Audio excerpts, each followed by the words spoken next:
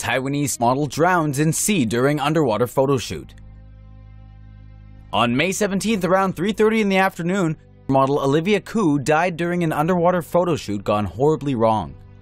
The shoot was held in the waters near Hengchun Township in Taiwan's southern Pingtung County. An experienced diver of 3 years, Ku should have had no problems handling her breathing underwater, leading police to investigate suspicions of human error. There is mounting belief the photographer may have asked her to remove her breathing apparatus for aesthetic reasons. It's being reported that Ku suffered an asthma attack and began choking on seawater.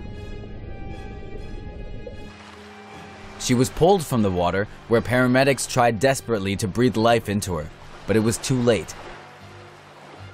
Olivia Ku was gone at the age of 25. She leaves behind her husband and a 4-year-old daughter.